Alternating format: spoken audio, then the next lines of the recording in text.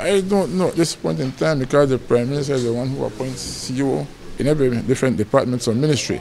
I know when he's on vacation, and when he comes back, the Prime Minister will decide if there's going to be a change. That's a very long vacation.